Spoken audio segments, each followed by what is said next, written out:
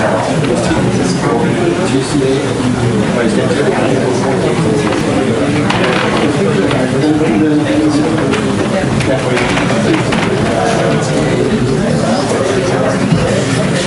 ladies and gentlemen, I think it's time to start now with this session. First of all, I would like to welcome you all on this session, which is entitled Models and Modeling. But you will all see that there is a lot more than models and modeling that will be discussed during this session. We have 4 presentations in the session. The rules of the game. Each of our presenters will have 15 minutes to present, and then we can have 5 minutes for questions. So to not take more of your time, let's immediately give the floor to our first presenter, who happens to be Felix Faassen, who will be talking about dynamic location referencing in Inspire, something innovative, something really interesting, how to make cross-map referencing possible through something that goes beyond linear referencing methods, which are already inside Inspire. So, Felix, please, the floor is all yours. Okay, thank you. Is this the device to yes.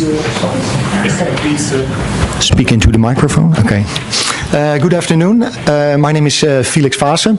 I'm the co-founder of a small startup in the Netherlands, which is called Simacom, and our mission is to help organizations and help them improve the availability, usability of geographical data, because as you see, it's still very hard to share data which is geographical from nature, and that's what I want to share with you.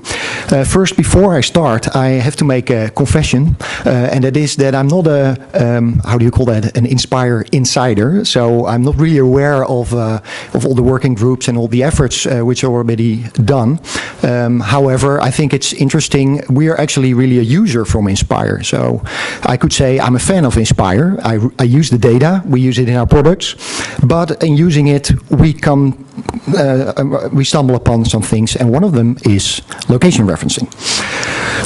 Just a quick head up. I think everybody knows why we see a lot of developments in our world, a lot of social, economical developments, which basically means that we are moving towards an economy which is more based on a collaborative model. So it becomes much more important to share data and being interoperable. This not only applies to governmental organizations, but also from a business perspective.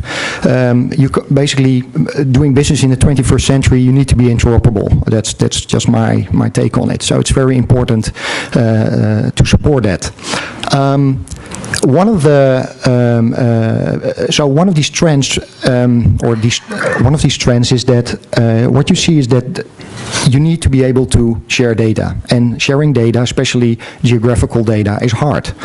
Just to give you an interesting statistic, in the last 2 years, we've generated more data than we have done in the complete history of our digital age. And 80% of that has location-based data. So location is a very important topic, I think. Another thing, development I see, is that we see a lot of developments coming where it is very important that data becomes usable. And one example of the self-driving car is that there's a lot of Inspire data which is very interesting for a self-driving car, because you need to know what kind of formal and informal rules of the road. I mean, you know, you have these fantastic sensors who can do all kinds of advanced imagery, but we also have something like road authorities having traffic measures which are very dynamic in nature. So it's, you know, that's, I think, very important. Sadly, the reality is that this still happens, and of course this is a bit exaggeration, but what I want to illustrate with this is that trucks still get stuck under bridges. And why is that? I mean, probably this driver, assuming he was not drunk or blind or both, has a navigation device with a map. In the Netherlands, we have an Inspire data set describing all road restrictions. So practically all the information is digitally available, but why is it so hard to create applications using this data? The reason for that is that there are a lot of different maps and data sets, and I think for the first time here I'm in an audience who can understand this because you're all working with Inspire. It's very complicated to work with different maps, different data sets, different methods of describing a location. This is very hard. Just to give you an overview of my reality, what my daily work looks like, we have a platform which, and this is only for the Netherlands, where we have to process 250,000 road segments every second or every 30 seconds. And we have to use, we have customers using different maps because they just have a preference, or they already invested heavily on systems which, you know, for 10 years been in development, and they don't want to change maps because, as you know, if you change the map, that becomes difficult. So what I would like to show you is one of the big challenges, I think, in Inspire is the way where we refer to a location or actually describe a location. This is a practical example of an application we built where we can query the complete national geo-register in the Netherlands and dynamically and automatically load in Inspire data and couple that with real-time traffic information. So this is a data set describing that piece of road. Is this the, oh cool, this piece of road, and it does that by referring to some kind of ID. So that's nice, but what kind of ID is that? Is it an ID to a map? Okay, yes, in this case it is, and it's a very specialized map we use in the Netherlands for these kind of applications. So in order to become a useful data set, I think somebody in another country or another business who's providing software for a customer, it is very hard to work with this data because he needs to have knowledge of a specialized map, which is called in our country the NWB. And in the previous presentations, there were also some people who are in the transformation process have a very hard time transforming transportation networks because you have to have this topology knowledge. So the challenge is, how do you exchange a location or a piece or a road between different maps and data sets? Some people might say, yeah, you have WMS for that, you just layer on top of them. That's nice for visualization, but if you are doing advanced route planning, or you're in the business of transport and logistics, you need to do route planning based on data sets. Like I want a route with only bridges which are lower than 6 meters, or higher for that matter, right? So that becomes very difficult to make such a thing and actually utilize something like that, because you have to have an infrastructure for that. Just to not to have some kind of dissertation about the definition of a location, but I think it's important to notice that a lot of people think that a location is just a coordinate, but in my view a location is much more than that. A location is obviously a point or a line or an area, but it gets meaning when of course you have to have some kind of coordinate system. Then you know where the location on a body, in this case Earth, is. But then you still don't have enough information because you don't know if it's a road or whether it's a waterway or all kinds of things. So basically the map provides the spatial context to your data set. So the map is really important. The map is not just a 2D rendering of an image. It's actually a very complex database which has points and lines and interconnections between those lines describing all the features you might need. Now, in order to do proper location exchange, if you describe a piece of road on here, for instance, a traffic jam or an incident, and you want the consumer of the data to have the same data, the ideal case would be that everybody uses the same map. But, I mean, let's face it, that is not really a realistic scenario, because there are different maps. This is just a case of one navigation provider having a lot of maps, because not everybody updates its map or has a different version or an older device. So this also applies to, let's say, Inspire or other things. Different maps introduce a lot of different problems. I'm not going to name them all, but they have different qualities. Certain maps are used for authoritative reasons, so for instance missing driving direction, but if you want to make a route planner you need to have driving direction, because else it becomes very hard for a route planner to do something useful with that. So this is just a real-world example of a piece of highway in the Netherlands, just to show you difference in geometry, because maps are still made by people. There's a lot of automation already, but still, people are still involved in making maps. This is the same location. I don't know if you can see it properly. If you download the slides, you will see it. But basically, here you see a exit or slip road, and the dot is the same location on the map. And what is interesting is when you look further is that just the geometry of this exit has been drawn differently. So in the left case, the slip road exits here, and here it exits there. So if you have a data set describing a road closure, and it uses a not very precise positioning, like absolute positioning, GPS, or maybe some other way, what are you actually saying? If you are getting this information, you have to use it on this map. In one case, it might mean the whole road will be closed, and another way, it will only be the exit. So from a traffic or a logistical point of view, this is very important to be that precise. Just another thing, maps do use different IDs for their segments, and they also use different segmentation of a road. All road models or topologies, not only for roads but also for other transport networks, all use different segmentation. So this makes it very hard. So basically what I'm saying, functionally, you want to have a relation with your topology, but technically you don't want it because it's unmanageable if you do it that way. So that's, I think, a big challenge in Inspire. And as our chair just said, Inspire already has a solution for that, which is called linear referencing. But linear referencing also has its disadvantages. Now, this is what I just said. Linear referencing allows you to map independently describe a location. However, it relies on an arbitrary chosen points or lines. So the people who are choosing these points also determining the quality of your positioning. If you have less points, you're less precise.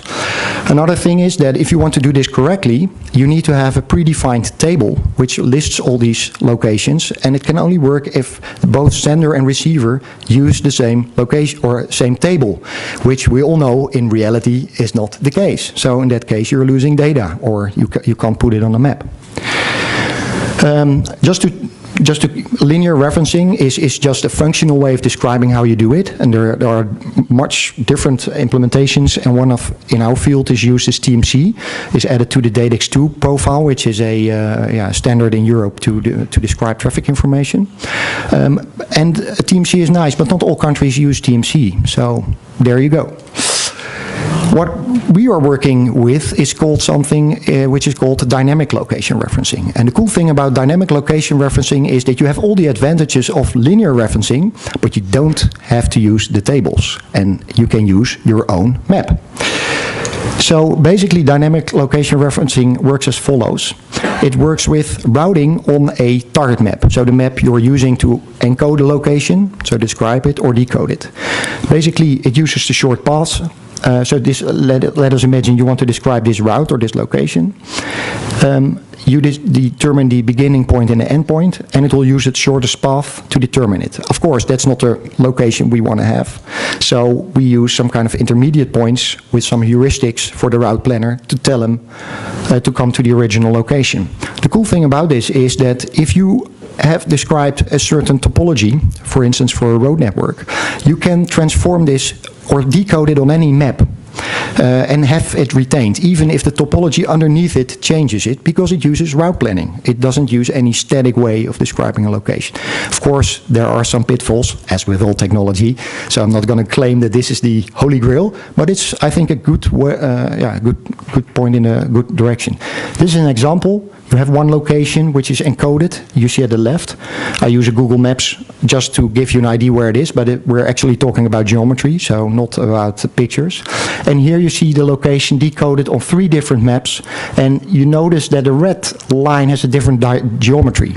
Hence, this is great because I still have the original location and I'm able to decode it because it goes over the exit, and probably the red map, which is a TomTom map, has a different geometry for the exit. But I'm still able to keep the location without throwing it away.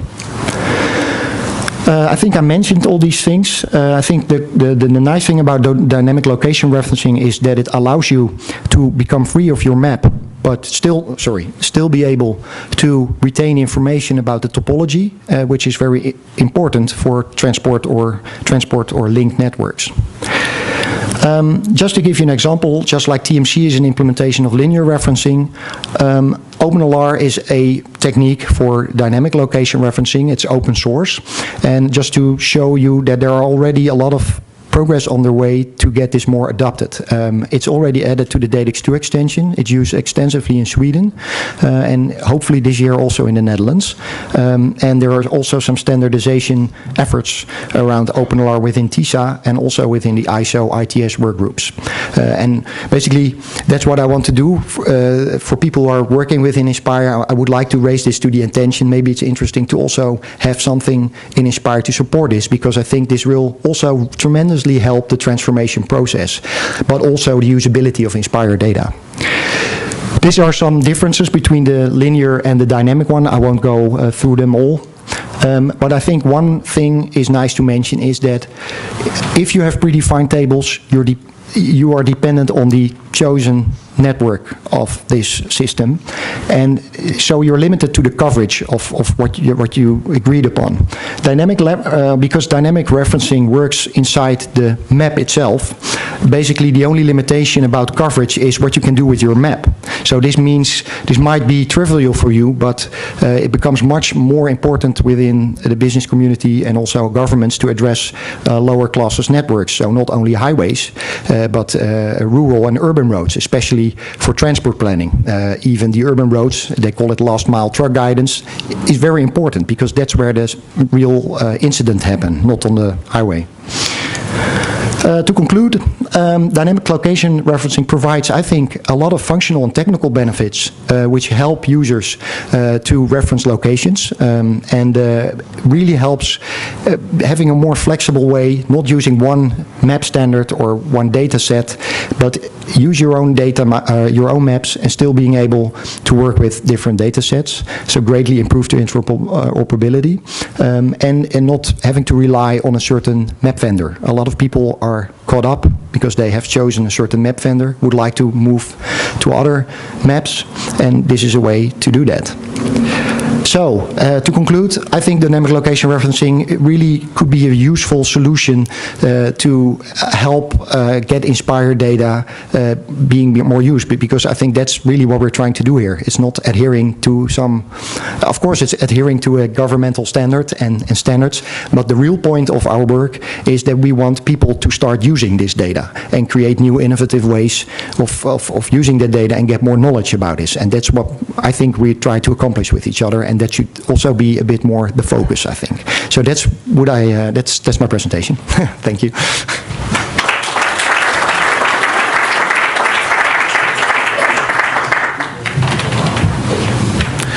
Thanks very much, Felix, for the really interesting presentation. The floor is now open for questions, please.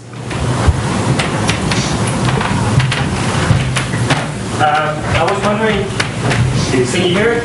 The last thing? Would you please use the microphone for that?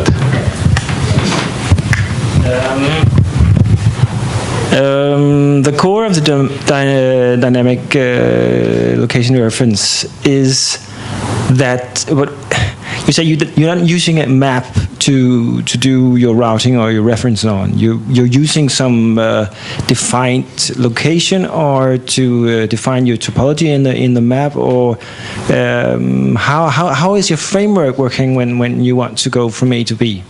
Now, actually, we are using a map, but you don't need to have a specific map. So basically what we do is we have a very abstract way to describe a route in a topology and have all kinds of heuristics which tell the route planner whether, for instance, what the bearing of a line is or what the Hausendorff between two lines is to do this matching. This is all done by the location referencing, and that's the part of the encoding. So you use, for the encoding of a location, you will use a map, but it doesn't matter which one you use. You are free to choose your own map to do so. Obviously, it needs to be a map which supports route planning. If you have a map which doesn't support it, you can't use that map. Chicken and egg kind of thing. Then for the decoding, you are also free to use your any map you please to reconstruct the original location on your target topology, so which could be completely different.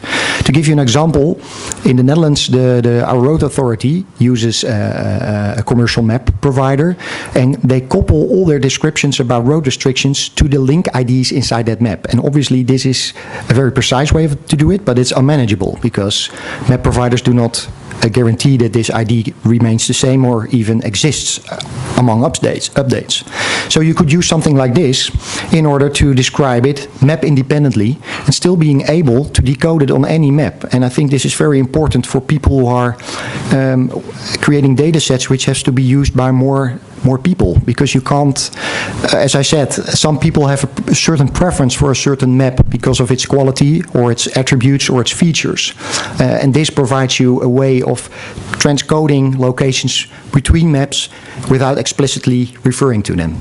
Does that answer the question? So, in a way, you just do kind of metadata for the topology of the map, and these kind of metadata and links you're able to transfer to any kind of map who is topology well defined. That's basically if you remember the slide with the dots, what we call that is location referencing points, which is an abstract way of not only having this point, but also have enough information for the map matcher to correlate it to a line, saying if you have a point saying, but it should be at a point along a line, which has this bearing, and this functional road class, you can already very fast find which route you need to have. This not only... No, I think I get to the point. Okay, thanks. Thank you. Sorry, it's a bit complicated to explain. Hi, Michael Lutz, JRC. Sorry, I missed most of your talk, but maybe you've said that already. But are you aware of the work or the work that they're doing on ITS and around the ITS directive, where they try to attach real-time traffic information to roads? Yeah, actually, if you look at the ISO I mentioned in the last slide, that is a CITS work, or actually an ITS working group.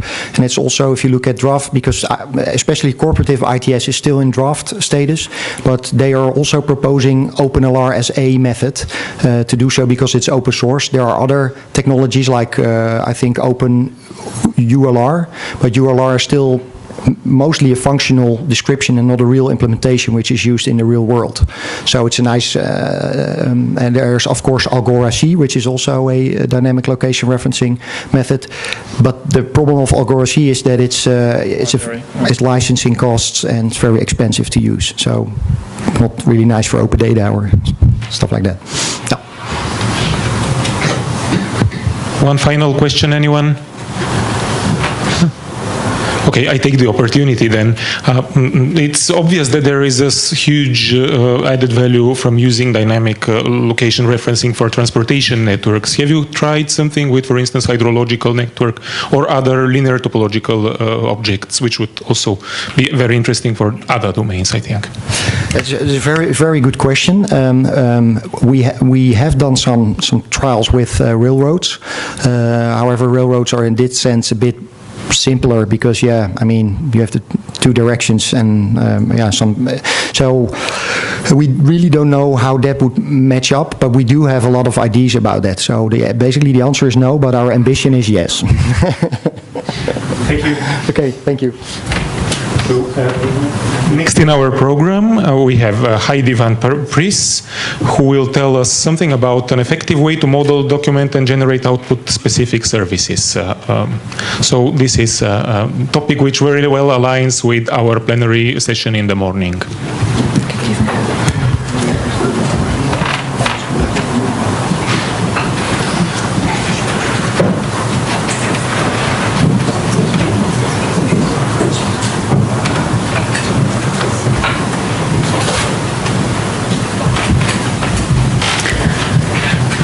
So my name is Heidi Vanparys. I work at the Danish Geodata Agency, and I would like to tell you something more about how at the Danish Geodata Agency we model, we document, and we distribute our data. This is our organization map. I work in the unit called Databases and Standardization, and one of the tasks we have there is to assist other units in modeling their data and in distributing them. I do this modeling work together with 2 other colleagues. A short contents. Important to understand the way we're doing things is to have a look at our target architecture. What are we aiming at? And then I will tell a bit about how we distribute our data.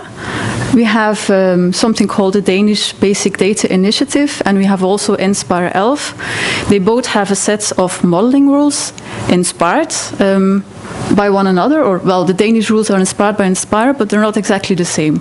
So how do we deal with this different kind of rules coming from different places? This is our target architecture. I won't explain everything. I just want to highlight one thing. That is that there's 2 different and separate lines for our production data and our distribution data. So the production data is indicated on the left. It's a cycle. Data is going out. People are updating it. We are maintaining the data, and the changes are saved again in our data store for production data. Then on the right-hand side, we have, again, a data store for our distribution data. So data go from production to distribution, replicated, or probably remodeled as well, and then they go out where they can be used by data consumption applications. Usually, the schemas and production are more complex because it's a different purpose. It's for maintaining the data. We probably need more attributes to support whatever the business has to do. This is the overall process of how we model, document, generate different services. So I will go into each step shortly. So the first step is, well, creation of the models. We have in Denmark a vision that we want to have common data models. We have taken a lot of ideas from Inspire, which is, well, we use UML models. We want to generate, at least in the Geodata Agency, we want to generate our GML application schemas automatically. And we also really want to reuse what has been done before, so we reuse the data types from ISO, for instance. There's, of course, more things we have taken inspiration from. There are some things that we do in a bit different way. I listed some examples. One thing is that there are some pretty strict requirements on how we deal with history of data. So we really want to use this concept of bitemporal data. When did something happen? When did we know it happened in the real world? We use a slightly different UML profile. That's for different reasons. We want to add some tagged values. We want to store documentation in there. We also have to think that it's not only geospatial data. We also want to model persons, businesses. They don't have a specific location. And we also changed some names of the stereotypes. We just prefixed them. Another difference is that, at least for the data we have been working with now, is that we don't use Inspire's data model directly. What I mean is that we don't inherit from it. Of course, we look at it. Again, we let us inspire by it. So often the structure will be similar, but we don't inherit directly from it. And then the fourth difference is that we model in Danish. To help the people at our agency do the modeling, we extended enterprise architect a bit. So we made an MDG technology, a model-driven generation technology. So we have our special geodata diagrams. And when you open a diagram like that, then we will have a toolbox that contains just UML elements we need for our models. So it's to help people that are not so familiar with modeling, to help them do the actual modeling. So we, at Databases and Standardization, don't have to do the whole thing ourselves.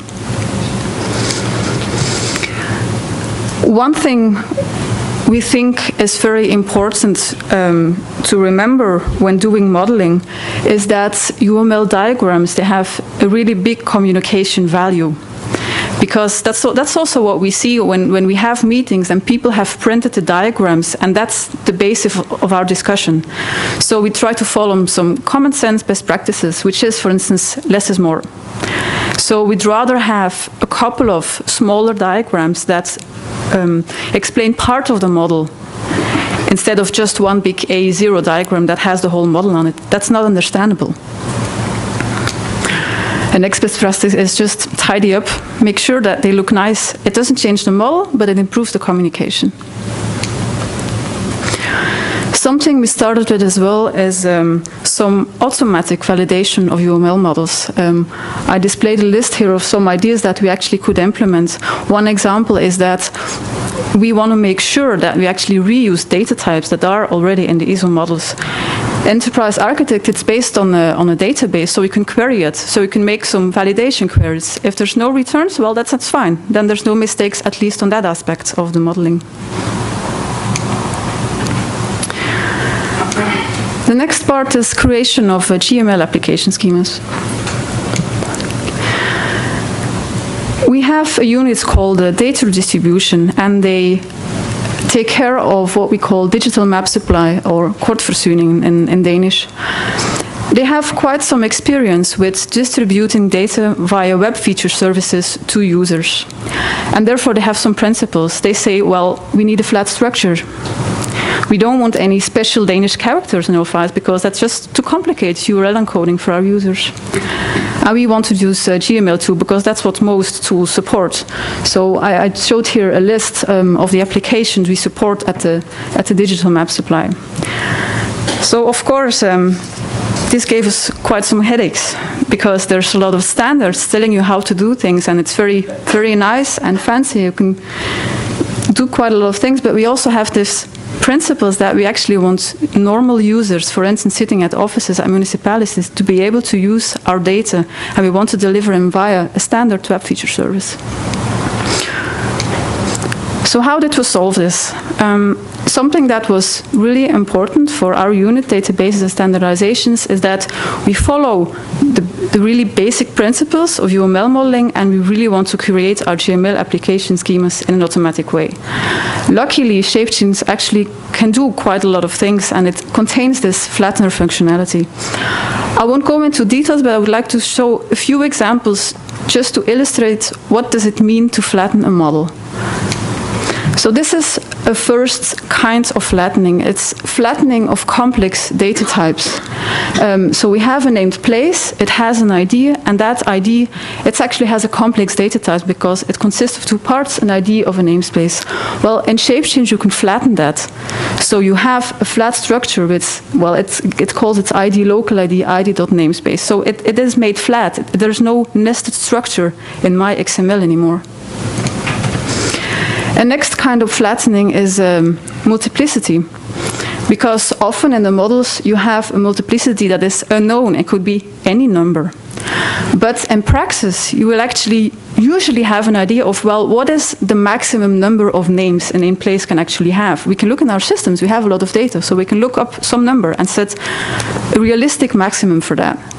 And then again, the flattening can help. So you don't have a lot of attributes or a lot of elements in the XML that are called name. No, you will have name_1, name_2. These are different names. And that is something the regular GIS systems can do something with. They can display it. Then the third thing is, as I said, we don't want to have Danish characters, so we have to transliterate them. There's also functionality in ShapeGenes that can transliterate names. We want to use GML2. Again, this is built in ShapeGenes. It's a matter of configuration. Something which causes quite some headaches and we didn't solve completely is, what do we do with associations? How do we use this in our GML application schemas? What we actually, so this is an example of a municipality who belongs to a region. So it's modeled with an association.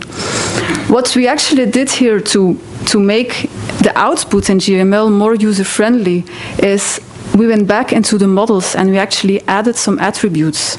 We added the unique IDs of the region to the municipality. But we also indicated, well, this is actually a derived property. It comes actually from the reason. This is why the slash is there. That's the UML thing. So in that way, when you go into the web feature service and you ask for a municipality, you will get the unique IDs for the region already there. Of course, we still have the link in the GML application schema, and that's actually something we have to find out. What do we put in that link when we work with web feature services? So that's something we have to investigate later on. So by doing this flattening process, we can actually create GML information that can be read by, for instance, QGIS. And this is the aim. We want that regular users can use their systems they have been using before to read our data. Then in parallel with creating the GML application schemas, you need to create database schemas to hold this information. Shape change can again be of help, but you still have to know, you still need to have quite some knowledge about how to translate an object-oriented UML model into a relational database model. So our experience here is that shape change can help to eliminate typos and column name stuff like that, but when you have more complex models, then you do need to have this knowledge, and you do need to do some manual modifications. So what we do is that our department, we work together with, well, it's in our department, the database guys, so we just talk to them and cooperate about how should the schema look like. The next step is to map those production data into the distribution system. This is something that is usually be done in another unit, so I can't explain too much about this, but it's standard database tools they use to move the data around. And then when the GML application schemas are generated, when the data has been moved, then we can set up web feature services. And the tool we use at the Geodata Agency, that's GoPublisher. So again, here you see that the moving from the production data to the distribution data is also something that is present in our target architecture. So that's why it makes sense to make the process in that way.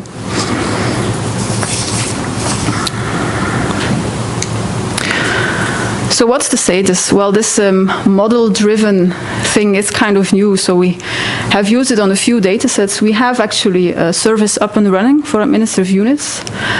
We have a model for named places and are implementing the database schemas, and we will soon start moving the data. And we are working on models for topographic reference data and cadastral parcels. Our experience here is that the process I described before, it's an iterative process. Sometimes, well, often you need to go back to your models and think about, is this really how we want to distribute our data? Because it's not because you have the data that you have to distribute everything you have. What is it that makes sense for the user of our data? So where do Inspire and ELF come into the picture? Well, I talked about remodeling of data from production to distribution, but you can also remodel data in your distribution system and model it into other distribution schemas. So this is what we plan to do in the future with our Inspire and ELF data. So we will remodel the data in the database, so it has a more Inspire-like database schema. And then we will again set up Inspire Web Feature Services with GoPublisher. If you have been to some of the other sessions, you will recognize this as the two-step approach for delivering Inspire compliant data. We have some Inspire data sets already, but the transformation was done using the older way, not the model-driven generation way. So what we'll do is, well, how did we map before? Because there's a lot of business knowledge in there. We will use something that has been used in SDIN and ELF. We will fill out a matching table, because that's a tool to talk with the people in the business and to the people who actually have to implement the mapping. We will, as said, make the schema transformation in the database, and then we will set up the Inspire services. Thank you for your attention.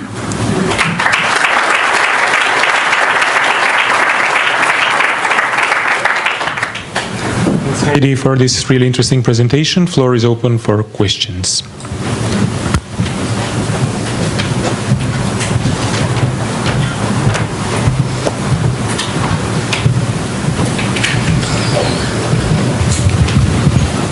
Hi.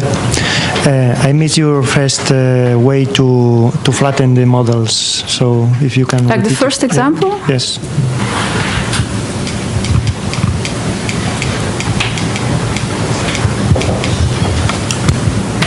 It's a flattening of complex data types.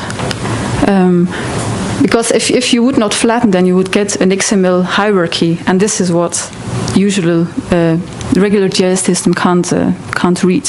Well, maybe some of them, but not all of them. Yeah. Other questions?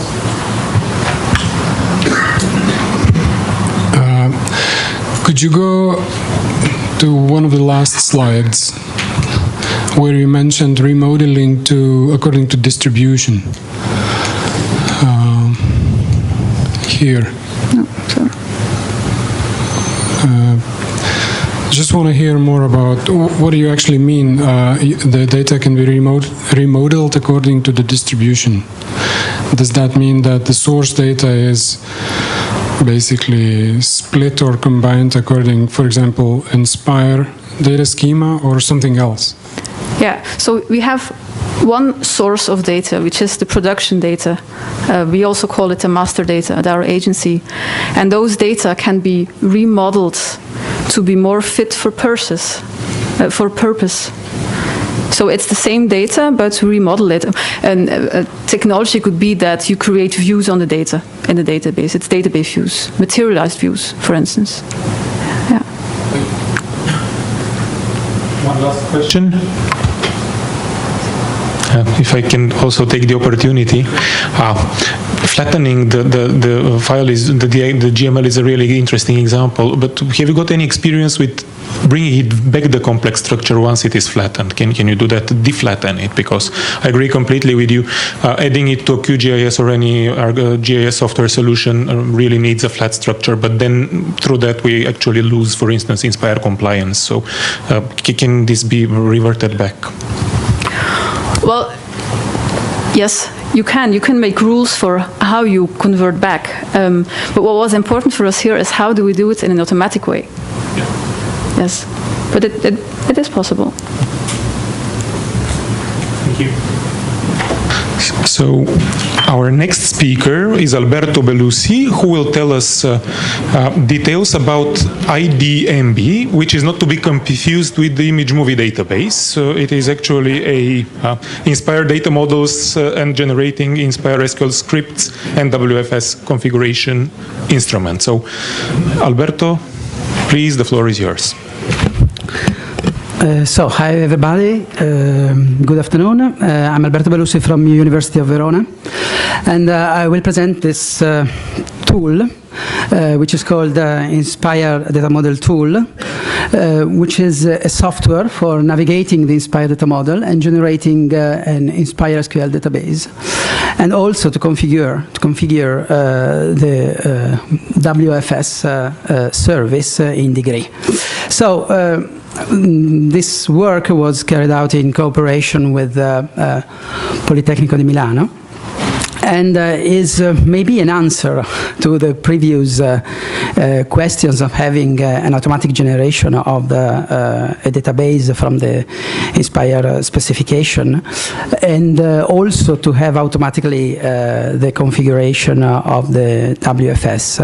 Obviously, we choose instance of this software of this technology. We choose PostGIS and Degree, but you can do more or less the same things with other software. So here is the outline of my presentation. First, I will explain the reference context that lead us to the introduction of these tools, and also the motivation. And first, I want to remark the fact that we start from the UML data models, which are indeed the only things that is there in the Inspire regulation, since the encodings is just a plus, but can be changed in the future. Then I will talk about the general architecture of these tools. In this moment we have the data model browser, the SQL mapper, and the WFS configurator for Degree, as I said. Then I will talk a little bit about the rules that we apply when we produce automatically the SQL scripts and the WFS configuration, and finally conclusion and future work. So which is the starting point? The starting point is that the Inspire specifications have to be implemented by member states within some strict deadlines. And in many countries, and particularly in Italy, we have many data in spatial databases. So we have to start from these spatial databases in order to produce what is required by Inspire. Moreover, the solution that is suggested by Inspire people is to use the web feature services that produce GML streams. Let me say, I want to stress the fact that WFS is a technology for answering queries. Okay, so if now we are using it only to download data, it's just a little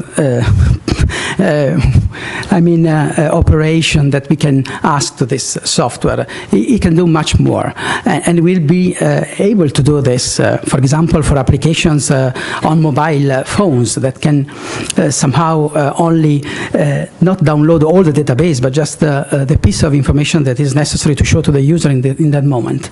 So this is just to remark the fact that we want to propose an architecture that is designed for this target. So our reference context is this. We start with a set of spatial databases. We want to build on them the WFS technology. We want on the client side to query this WFS services, and we get the GML as a response to our request. And the building blocks of this overall architecture is the couple of technology databases on one side and WFS on the other one. So when we think about how we can build this couple of blocks that are so important, we start with two considerations. First of all, we say that the database should be there because to answer inquiries, this is the current and I think most reliable technology. And then we have to start the design of the database not from the target but from the source of the specification somehow, which is the UML model. Because the UML model describes the semantics of the data, the structure, and then you can encode the data, the information, in different ways with different purposes. For example, as we see in the previous presentation, that for a current JS software, having nested tags is a problem, so you can flatten the GML. But the information that is represented there is the same. You just have a syntactic difference. Okay. So our motivations are remarked in these slides. As I said, we want that the WFS service has a database, a DBMS under the scene for several motivations, for answering queries, since the amount of data is very large, since we potentially have to deal with transactions and update of data using the WFS.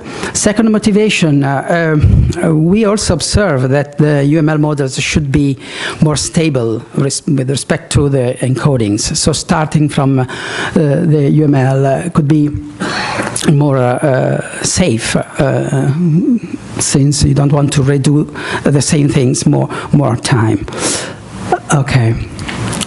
So the third motivation is linked to this observation, since if we start from the production database and we transform it in a way so that the data can be loaded in the Inspire database, then you can also change the encodings, but your information is already represented as an Inspire data, and so you can do it in a very easy way. So if the transformation is between databases, this will safeguard the investments you made from changes in the encodings. Okay. So here is the architecture of this tool, which is a free tool and will be available in the next days on our website. Sorry, I hope to be here and announce that the tool is ready, and it is, but we have problems with the server, the web server in Milan.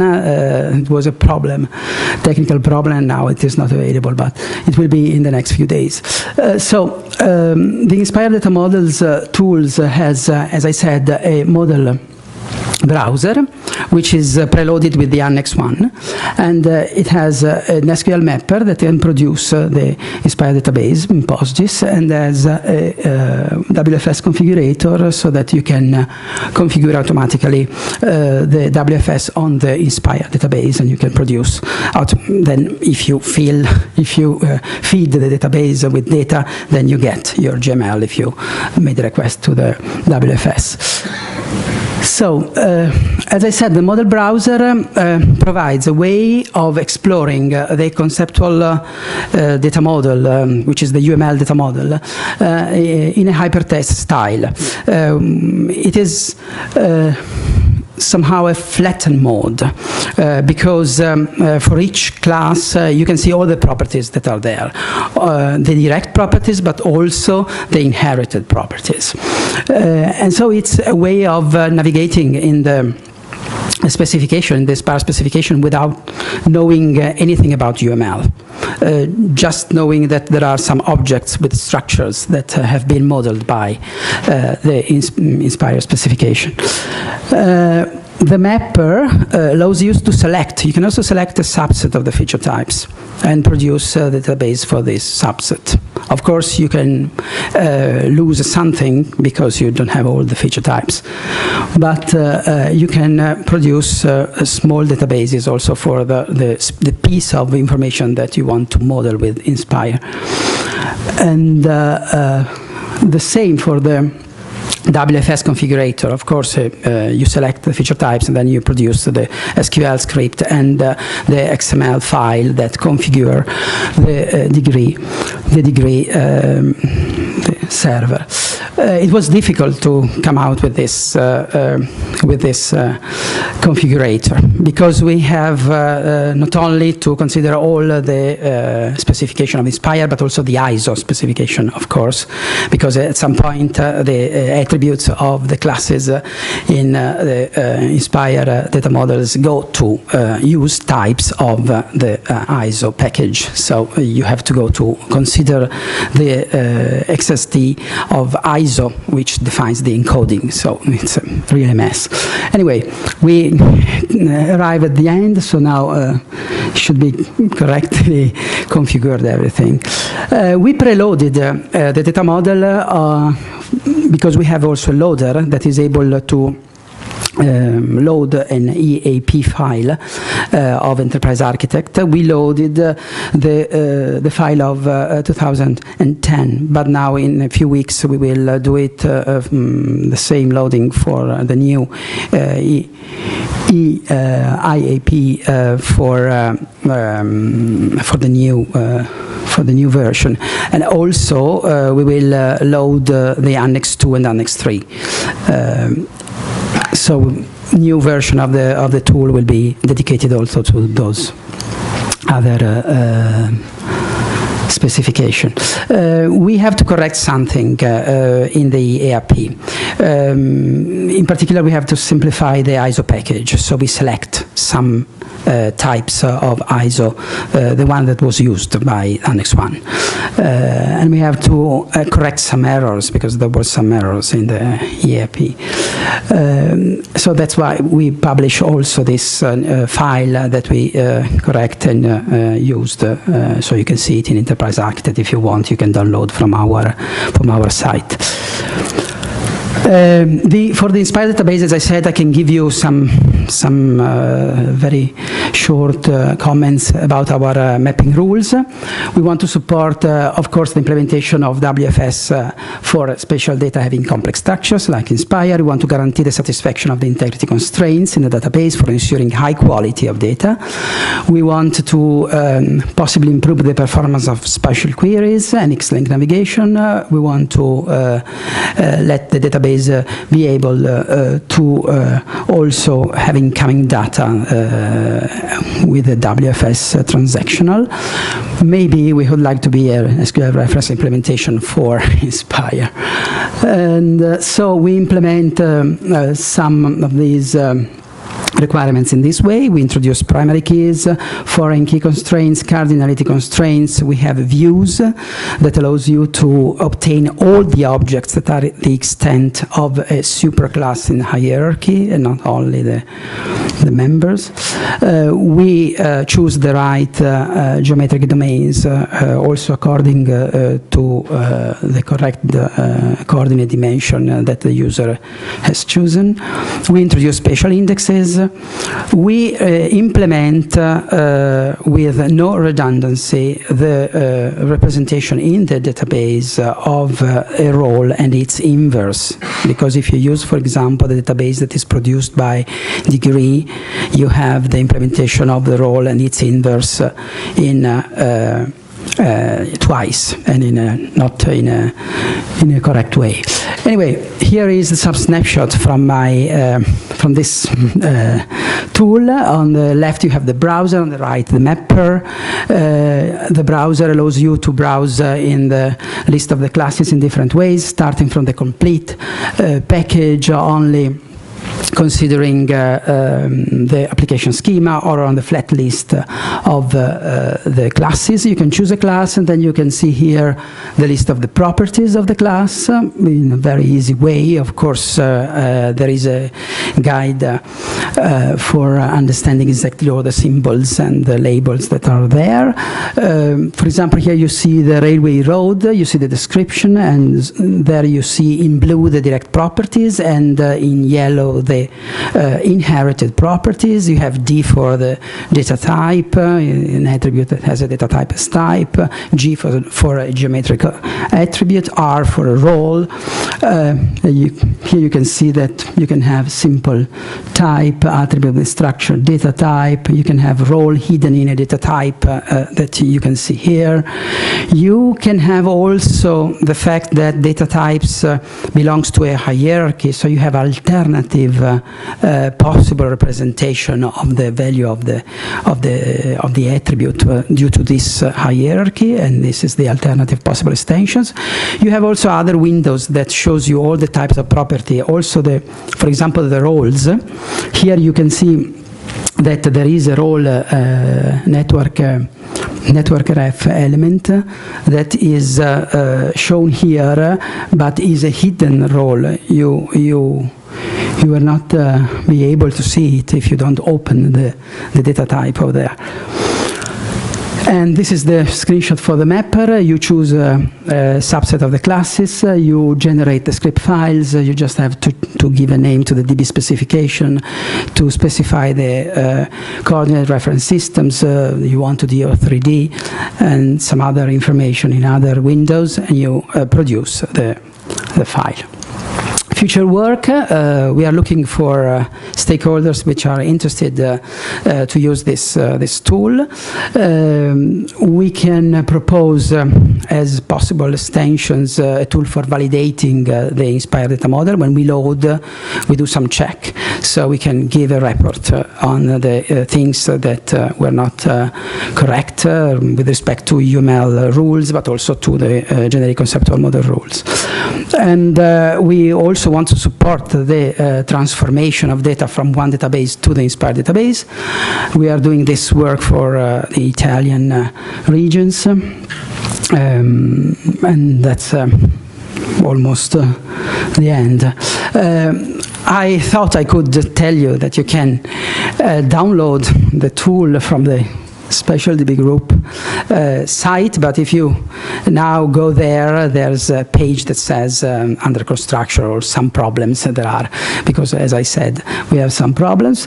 But I mean, in a few days, the tool will be there with all the instructions, and if you want, I have it here, so you want to see it, I have it on my laptop, and you can also, I mean, copy it if you want to use it. It's a Java application.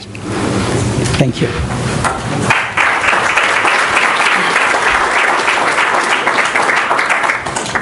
Thanks a lot, Alberto. Really interesting, and that would be really useful for those who want to implement using open source technology as a database behind. So, questions, please.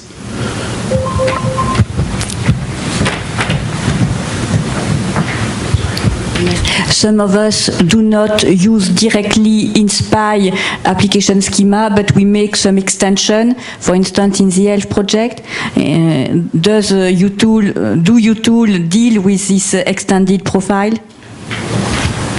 Well, you mean that you have modified the UML data models? If you have modified them, we generally inherit the InSpy model and make extension. Okay. We don't make modification in the InSpy model itself. It's extension. Okay. Yes. Well, if you have an EAP file, I mean enterprise architect format of those extended models, you can send us and we can load it inside the tool, and we can give you our tool with the new schema loaded in. If you don't do something particularly complex, I hope that we can load it with no problem. We will do the same things for Annex 2 and 3. So it is possible if you have an EAP file. One final question. One final question. Anyone? Let's thank Alberto once again then. Thank you. And invite our last speaker for this session, who is Parde plus Bjørn, who will be speaking about the Danish basic data model, something that has been mentioned many times during the past several days.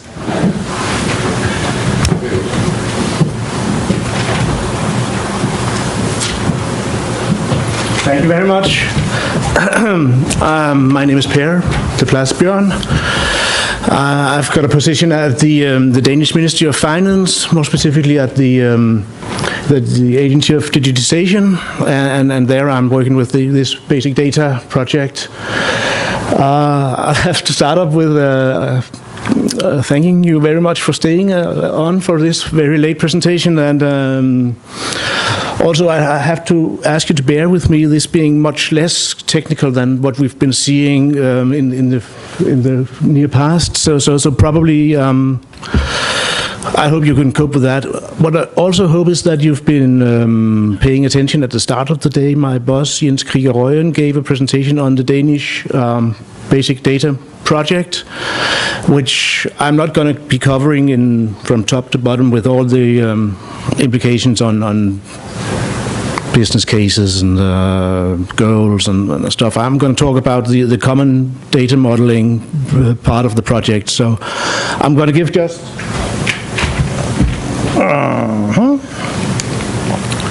a very brief introduction to the program. I've got to turn a bit.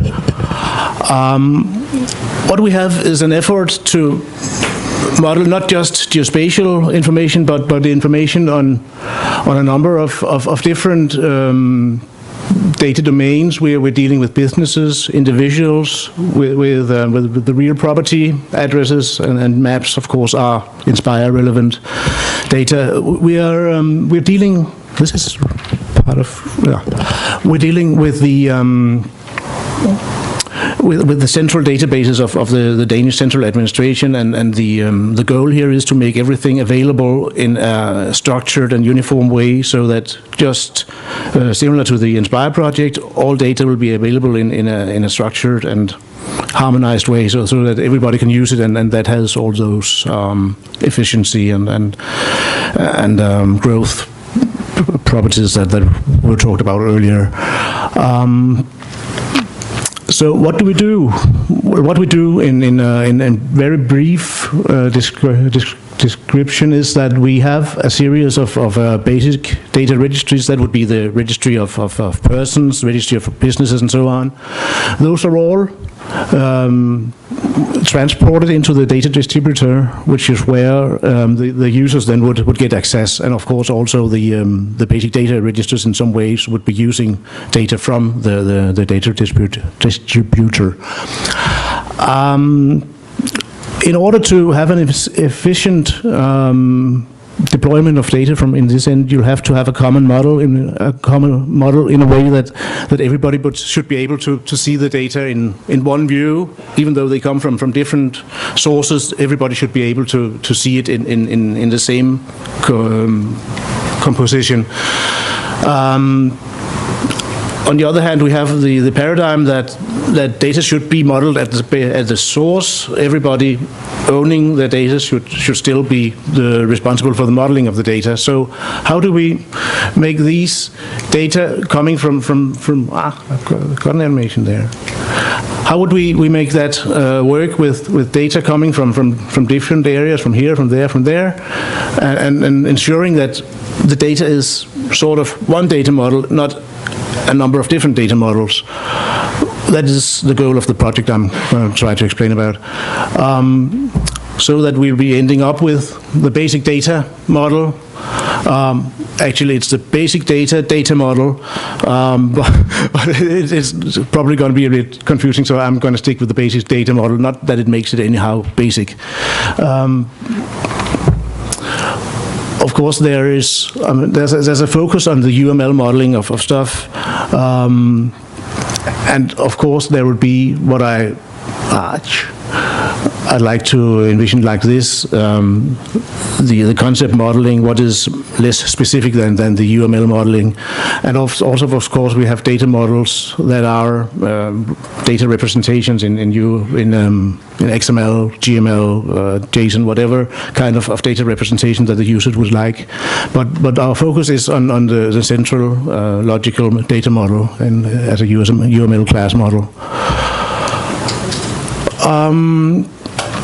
So what should the users be getting from the basic data model? They should have sort of a content description. Which are the basic data? They should be able to see all basic data in as I said, one view. There should be a uniform representation of those data, so that you could build services that have a certain degree of uniformity. And again, this is the presentation model, meaning this is the user-directed view on the model. It's not the database model. It's not the internal model of the data distributor. It's what the users are going to see.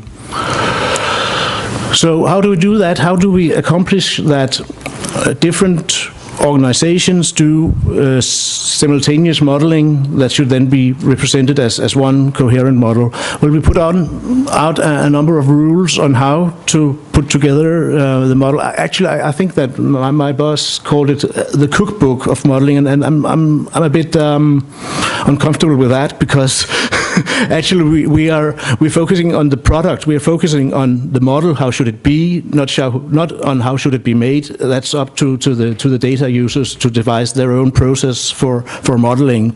We're focusing on the product that they deliver to the central instance. So what we have are rules for how should the model be composed. What should it contain? Of course, that will have some implications on how which data are to be stored in the registers. But that's well, what they'll got to understand then when they read the rules. For the rules that we set up, we've of course been looking around, especially at the Inspire common model documentation. We use isotypes. We use UML as the modeling language, of course. We also have a number of Danish projects that have some best practice that we've been incorporating, trying to keep not too much discrepancy between the Inspire way of doing things and the more local Danish ways to do things. Some of the rules on the more overall representation is that, of course, you have to reuse data classes. If you're the modeler of the person application schema, you should not be the one setting up addresses. The address authority should be setting up the address model, and the person modeler should simply refer the address model. And of course, everybody should use the ISO types, so that we have no overlap in modeling. There's only one representation of the person object in the model. We're going to be documenting the semantics of the classes as tagged values inside the model, so that they can be easily extracted from the model and used in registries and catalogs. We have a number of common properties, and that is where I could become a little bit technical. I think I'll skip that actually. But we do require that everything has a persistent ID. We require it to be modeled as an HTTP URI. Everything should be modeled with an explicit status, meaning that, for instance, a building can be planned, under construction, in use, torn down. That is something that you would probably be able to discern when you do a data analysis. You see which steps have been going through and where is the data, and then you could come up with an image on what kind of building is it. But we think that users would prefer to have an explicit state for all objects. There's a strong focus on bitemporality, as we have an administration obligation to be able to, as Heidi explained it also, to be able to tell the users what did the administration know at what time, when did we know it, and what did we know, what was true and at which point of time. We have a strong focus for the same reasons on who did this. We have to point at the agents that put in the data, and maybe also the agents that were responsible for the change in data.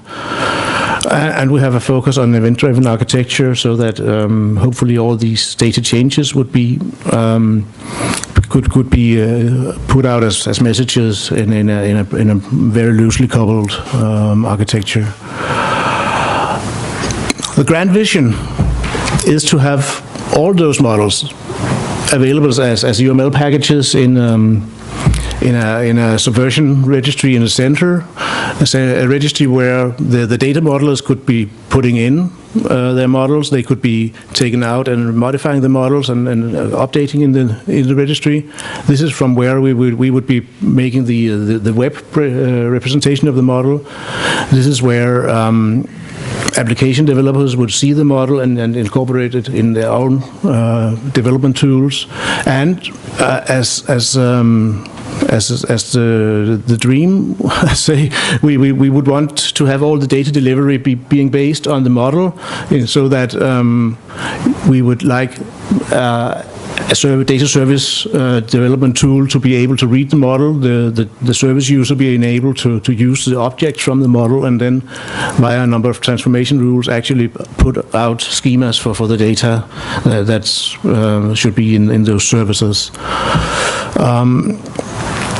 We're not really there. This is the model repository at the moment.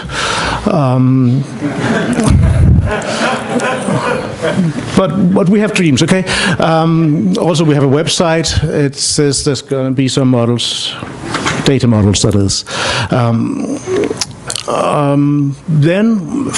Actually, what we do have is that we have been working with a Norwegian consultancy in order to build a model broker or model transformation tool, something similar to shape change, but this one is focused on RDF models. We have an idea that we might be enabling communication between different modeling languages, in that we make a core model which is an RDF OWL representation of the UML, which should be then translatable to other modeling languages and to the XML. And we are looking into ways to make that operational. So that was about the rules. Of course, we could also say how do we manage to have how about all the changes in standards, changes in services, and how would we manage all those changes in common with the model? And it could be something like this. I hope that it would be more like we have set up 3 governing bodies for the model. We have the broad basic data board that has the ownership of the model, should ensure that it's useful. Or rather, they should ensure that it's there. We have the model steering group that ensures the quality, that it's actually useful. And then we have where things really hit the fan is the model forum that should be conducting the peer review of the model. They should be the ones, actually, when we have a new model coming in, saying for the services that we are envisioning on this overall system, there should be this and that object that we could refer in that way, and everything should be in harmony there. So that's going to be a fairly complex process, ensuring that the models that come into the central registry actually have the qualities that are used, so that they're useful for all the different users of the model. That's about it, actually. I put out some in the presentation. If you're going to download it later on, there's a number of websites. Most of them, of course, in Danish, but at least it's got nice pictures and stuff. And some of them doesn't really have anything at all. That's it.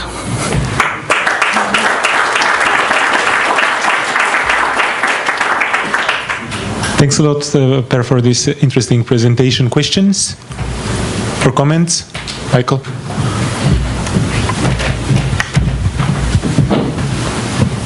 Thanks.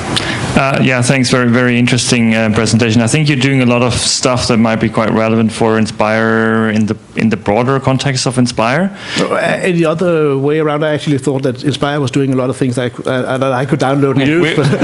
Good. My question is basically, have you produced any tools that might be useful for the wider community, or do you have any guidelines in English as well, not just Danish, that we might be reusing as well, especially around the model management and discussion around data models and so on? It'd be very interesting. The model rules that I've been hinting to are being translated, I hope, into English, and will be available, of course, then from our website. The tool that I hinted at, the RDF conversion tool, is clearly something that we'll be sharing with anybody who wants them, as soon as they're sort of packaged and ready. Yes. Other questions or comments?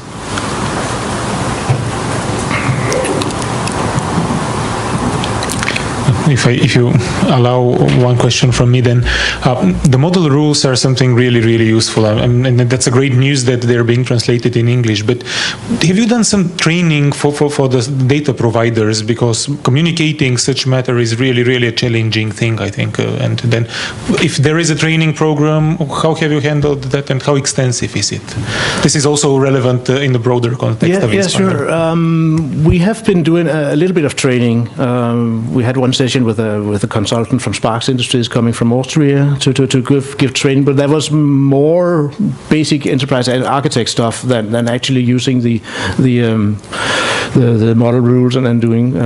We are planning to have a base project file, an EAP file, which have all the basic entities and stereotypes as a starting point, and then we'll set up trainings, and I'm very happy to go to those people that need some help with it. Yes.